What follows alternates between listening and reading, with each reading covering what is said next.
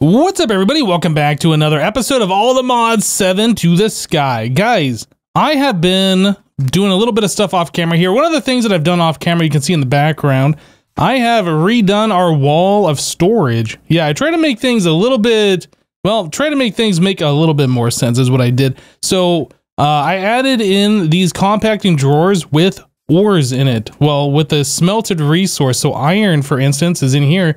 So we have the nuggets, the ingots, and the blocks. And right below that, we have the ore pieces, right? Yeah, so gold and copper and tin, all of the resource that gets turned into is right above it. We have these mostly fully upgraded. I think some of these drawers, like the cobalt one, for instance, doesn't have all the upgrades in it. And then the ones at the very top up here that we're not getting a whole lot of things, I didn't bother with the upgrades. But yeah, I went ahead and moved everything back a little bit. So this is what we're looking like now. We got a flux hammer turning cobblestone into gravel, filling up our drawer here. That's getting extracted over into our sieve. And that is, yeah, that's just sifting it and putting the resource back into these drawers. So yeah, everything's about like what it was before, but it looks a lot nicer in my opinion anyway. So I'm very happy with it. One of the things though, as I was making the upgrades for that, I noticed that we were running out of wood, right? So I planted a whole bunch of oak trees and then I vein mined them and all of this. So we do have some oak, a little bit. Actually, I guess we don't have as much as I thought we did. We're down to 15. I just got done looking at how to get oak logs. So I went through all of these different recipes. Like mystical agriculture would be the way, but we aren't even there yet. We haven't even touched mystical agriculture yet. But I did see there was a lumber bee here, so this kind of had my attention. It was like, has a healthy obsession with wood logs. A species of bee can't breed amongst themselves. Well, how do you get it? So you breed a yellow carpenter bee with a green carpenter bee. Okay, we already have yellow carpenter bees, so I was looking at how do you get a green one. It says look up recipe for this bee to see which nest it can spawn in. Bee spawning. Looks like basically any type of wood that it can spawn in. So once again, I planted down some birch trees, and then I spawned some birch nests. Well, I planted birch trees next to these flowers. I grew them up, and then it spawns birch nests.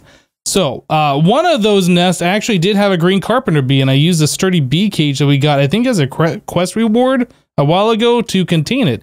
We already have, let's see, bee nest, birch. Yeah, we already have a bunch of yellow carpenter bees in here, right? We were just missing the green one, and now we have a green one. Also, another thing I noticed with these two tall flowers, if you shift next to them, it bone mills it, so you get yourself a unintentional flower farm if you use those to try and produce bees. Anyway, so we have an extra bee nest that appeared there. But yeah, we have the green carpenter bee and a yellow carpenter bee. So now the next step is how do we breed them together? Let's take a look one more time. We go back into here, advanced beehives, lumber bee, bee breeding. So it just says any type of flower between those two. And I'm guessing this is 100% chance, or actually, does it have to be these botania flowers? I'm seeing a lot of botania. Oh, one of those said Minecraft. There's too many things. I'm going to assume any type of flower. So let's grab ourselves a fence post. One of those, some leads, 3 leads, and then some flowers. I guess those rose bushes that I was just making a whole bunch of should work. So let's do all of this stuff and see if we can get ourselves a lumber bee. So we'll place that down. I will let this guy free for the moment. Come here. You stay there. And then I don't know how long it's going to take for this bee to escape this. I guess we have to make a day.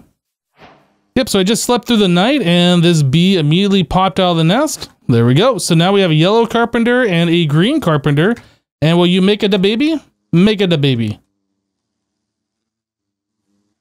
Oh, check it out. It is a very tiny lumber bee. Perfect. Okay, so I'm going to make myself one more of these. We got to wait 5 minutes for these guys to be able to breed again. It doesn't actually say on the tooltip. It says how long this one's going to be until it becomes a big, strong adult bee. But yeah, we got to wait for these guys to cool down 5 minutes. You got to trade for us? A portal charm. And not interested. Yep, anyway, I'll make another one of these bees and then we'll be right back. All right, guys, so I went ahead and I made a couple more of these advanced oak beehives with the oak expansion boxes on there. And yeah, I got one on either side, and I've connected the pipes down below. So it looks like that bee, this guy. Oh, we look at the uses of it. Advanced beehive. Yeah, so bee flowering. This is what it looks like. So it looks like whatever log that it pollinates from is probably what it's going to be making. I hope it doesn't make just some random log. But yeah, I'm pretty sure that is how this works. We're about to find out. I'm going to put an oak log down here though. Instead of having flowers at the very bottom, yeah, we'll just have an oak log here. Like so. And then we'll grab some of these carpenter bees or lumber bees. I don't know the best way to get these out of here. So what I've been doing is using a mob imprisonment tool, moving far away so the lead pops off. And then I'm going to grab these things to pick them up with. Now, the reason why you go far away with that, if you only go a few blocks away and then you drop them, like they're still attached to the lead and they'll get flung back. It's kind of funny little rubber band effect. So yeah, if you go kind of far away, and you do that, the lead will break immediately, and then you can pick the lead up and then put them into whatever other container you want. Otherwise, you lose your lead. Okay, so there's that and this. So we got 3 of these, and we can make a couple more if we want to. I think we should be about ready to go here. Oh, you know what? I am missing the piece of glass to contain them. So let me grab a clear glass. Yeah, I was just experimenting a little bit more with the mob duplicator, trying to see if we could duplicate that bee, and I was unable to. I was using our liquid XP that we have over here as a fluid. This didn't work, or I'm sorry, this fluid XP. That didn't work, and then I even made a crusher, mob crusher. Oh, is it in my inventory? I'm not sure what happened to the mob crusher. Maybe it got picked up by... It's right here. Yeah, okay, so I made the mob crusher, and I tried putting in essence into this thing. I feel like we might have done this before, like maybe I converted the fluid XP into essence somehow. But anyway, I still was not able to duplicate a bee using the mob duplicator, which is a little unfortunate. But yeah, we got our clear glass now that we can cap these off. Let's put these carpenter bees in here and see if they, or I'm sorry, lumber bees in here and see if they just work. No, don't go away. Where are you going? Okay, he's like bounce out. He's like, ah, you know what? I'm good. I'm going to go back in there. Okay, we got another one in there. Go down the hole. Okay, he kind of knows where he needs to be. Let me help him out here. Kind of knows where he needs to be, but let me help him out. Why? Stay down in there. No. Guys, this bee is being a jerk. All right, so let's do this. I'm going to do this. Oh, I didn't catch it in time. How do I do this? Maybe if I come in here, I place the glass. And then I place the bee. Okay. There's got to be a better way to do this for sure. I wish I could just place them directly into the bee. You can't do that with these, can you? I'm trying to right click it in here. It doesn't seem to do anything. So this bee should be getting the pollen from the log, and then it should find its home in here. Yeah, there it goes. Okay, so I'll have to, oh, I guess I should do that one more time. What do I do with the glass? This bee. We'll place this one down here. It shouldn't fly away. It can't go anywhere. It'll just grab the pollen from the log and then go in there, and then I'll make my great escape when this is all done. Okay, guys, well, I ended up making 5 of these lumber bees in total, and I am automatically filling in some glass bottles here in all of these, so we don't have to really keep an eye on that anymore, which is great as long as we have glass bottles available. So yeah, we ran some applied energistics over here, and I have a ME interface that's providing some glass bottles, right? So every time the bees make a honey bottle, this goes down by 1, and that'll automatically refill it using these pipes here. And then we have a ME pattern provider directly next to that. This is just accepting all the items the bee makes back into our applied energistic system. Yeah, so just a very, very simple process here. The bees are exporting their items directly into that pattern provider there, and this interface is just for the glass bottles.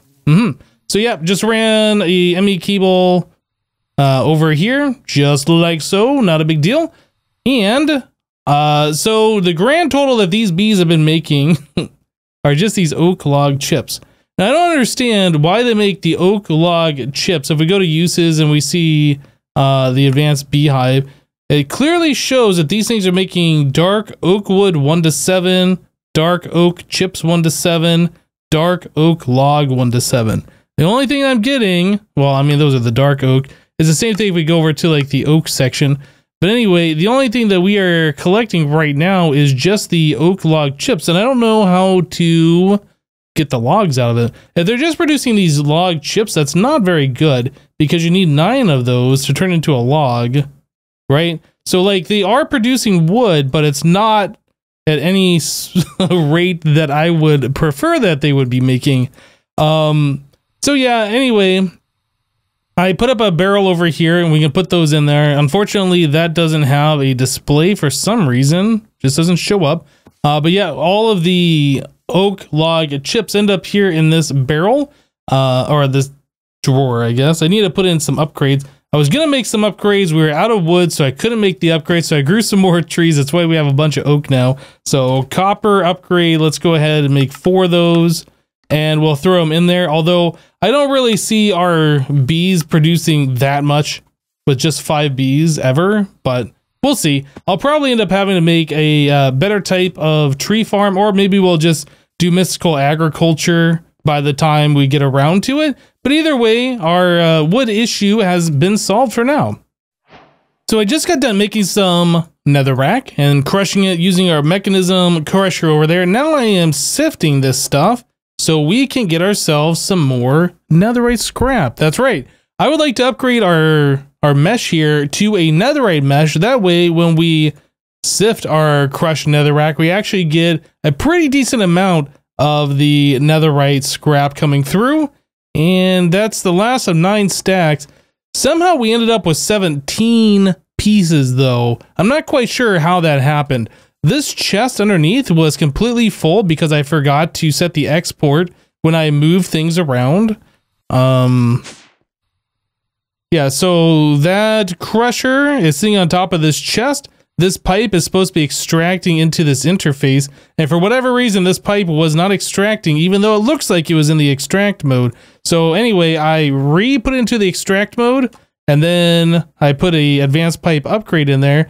And when I did that, it cleared out all of the stuff that was in the chest, plus the stuff that the sifter, or the, yeah, I guess the sifter, not the crusher, was sifting. And we ended up with 17 netherite scrap. I'm not sure if there was some kind of bug where like it was backing up internally in here and giving us a higher percent or what, but either way, we ended up with a bunch of it. So I'm not gonna complain. So in order for us to make the upgraded mesh here, if we look at the uses on this, we need 1 netherite ingot, and in order to get that, we need 4 scrap plus 4 gold to make that. So that is pretty easy for us to do at this point. So let's go make ourselves a netherite ingot. So we want gold, right? Yep. So gold and netherite scrap, and boom, we got ourselves a netherite ingot. So now that we have that, we need stop that. Now that we have that, we need to get ourselves a smithing table, right? And then a mesh. We should have a bunch of these. Yep. So we got this. We'll place that down. That, boom, netherite mesh. Awesome. Quest completed, the final mesh. Very good. So that netherite mesh, as we've seen before, if we sift crushed netherrack on it, will actually give us a 5% chance plus the 0.4 and 0.8% chance that the emerald mesh, and I think the diamond mesh were giving us. But yeah, it's important that we get that 5% chance as well. That's going to significantly increase the amount of netherite that we get, netherite scrap, when we sift this stuff. So yeah, very good. In fact, I just put 9 stacks through there. How much more redstone do we have? Not a crazy amount. Not a crazy amount, actually. I might need to go back to the Twilight Forest and go get some more redstone out of the hollow hill there. That's how I was getting all this stuff. And then down here below, I did set up our barrel so we can just throw the redstone into here.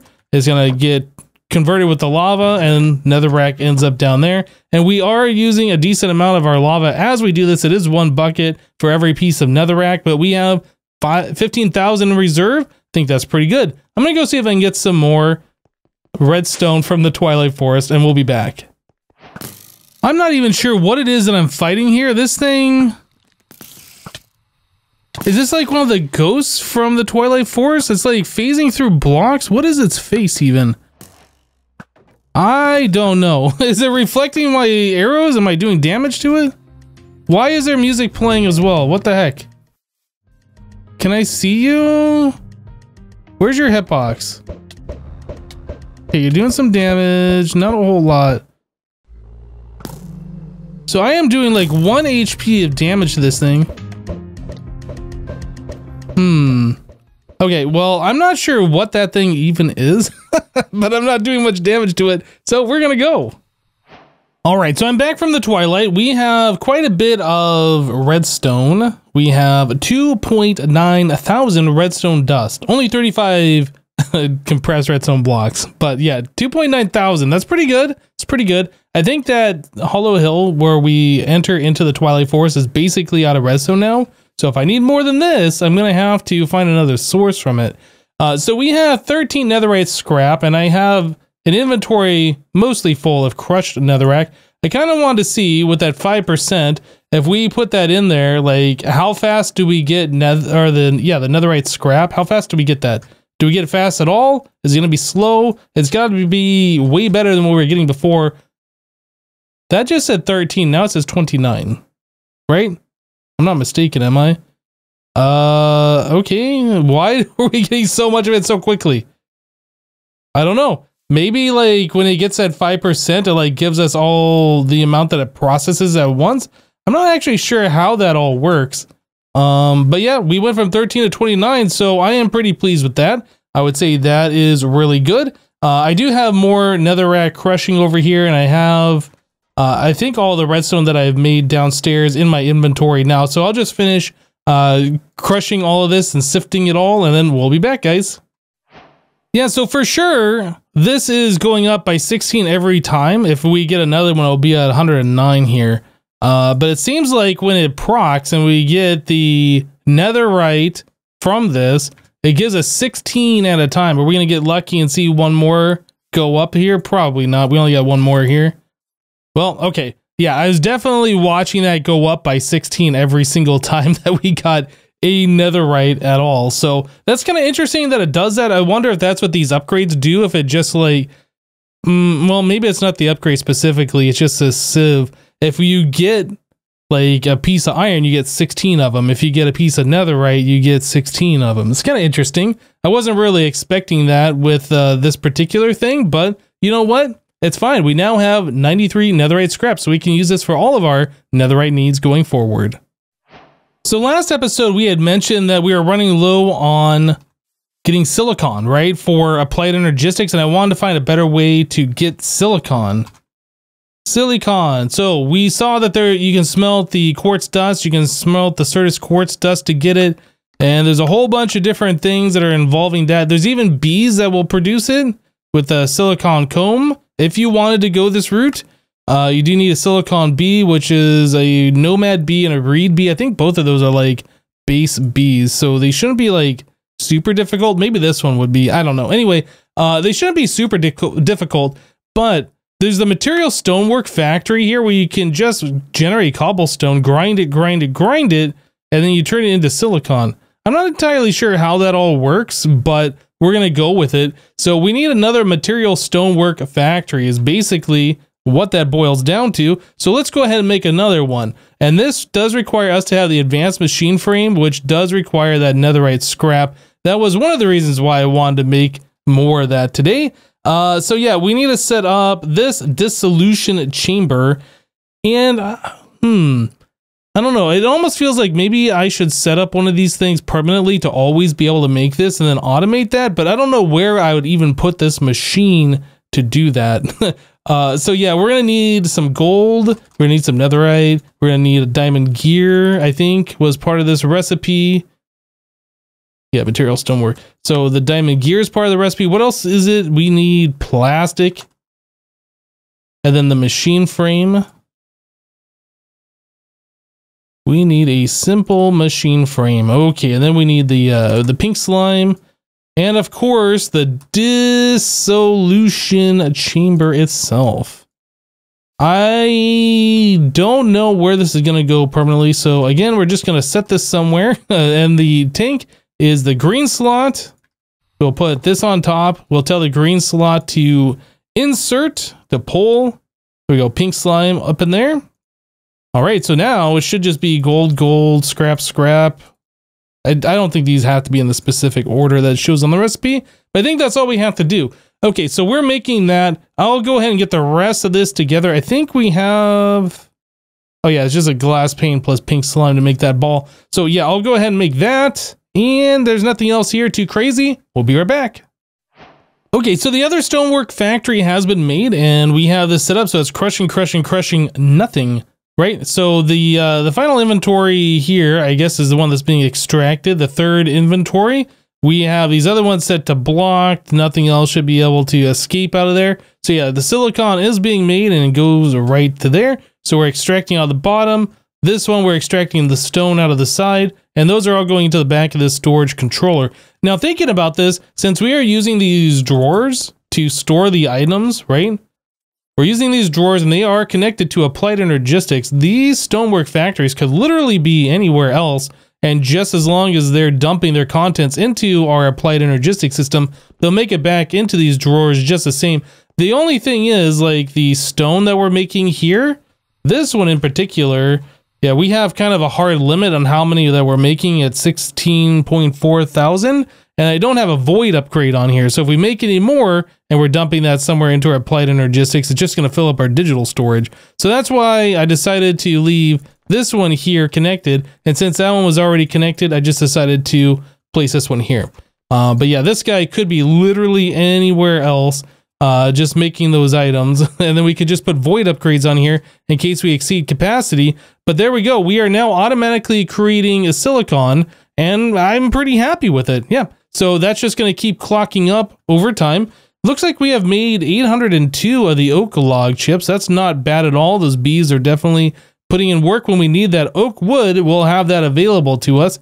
I don't know how fast we're going to need it, but if we need a lot of wood, we'll definitely have to figure out another method of collecting that stuff. But yeah, all in all, I think we're doing pretty good here as far as these automations go. Guys, we're going to go and wrap it up here for today.